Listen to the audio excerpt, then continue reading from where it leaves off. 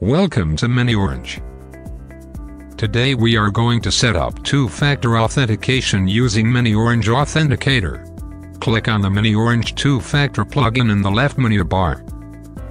In miniOrange Authenticator, 3 authentication methods are provided, so let's get started with the setup. For now, click on the Configure button.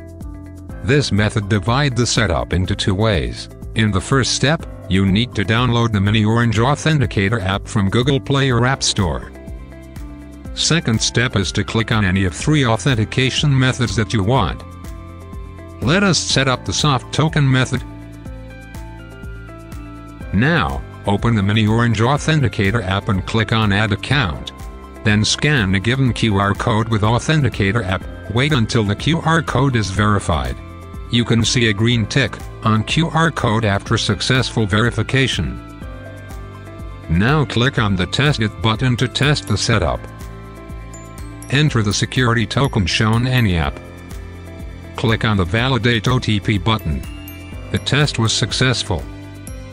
You can set the rest of the method according to the method that you have done for previous method, or you can set another method using Switch to button. You can see all the methods here. Click on Switch to tab and select the QR Code Authentication method. QR Code Authentication method is set. Now click on the Test button to test the setup. Open the miniOrange Authenticator app, then click on Scan Now button and scan given QR code with a miniOrange Authenticator. And here, you can see the test is successful. Click on Switch to button, and select the Push Notification method. Push Notification method is set. Now click on the Test button to test the setup. Check the phone notification, and accept the request. The test was successful.